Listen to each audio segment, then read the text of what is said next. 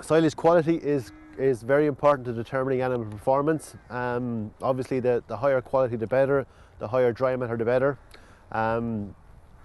Wet years you'll have problems with low intake arising from low dry matter silages.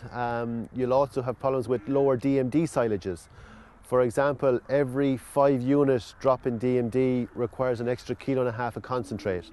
So for example, last year, if silage was 70 DMD, and say for example you were feeding 7 kilograms to a cow milking 6 gallons, if the silage this year is 65, that cow has to be fed 8.5 kilos. Otherwise, body condition suffers, milk protein suffers, and fertility suffers. Again, wet silages have a tendency to be acidic. So watch out for cuds coughed up around easy feed barriers, cubicles, water troughs. If cuds are found, feed some straw.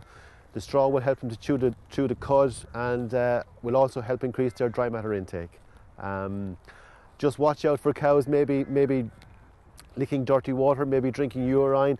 That's a sign that animals are deficient in salt. Provide a few salt licks and that'll get over that. But it's a matter of knowing your silage quality. Getting your silage tested is vital to determining what product to feed with it, and then balance back accordingly then.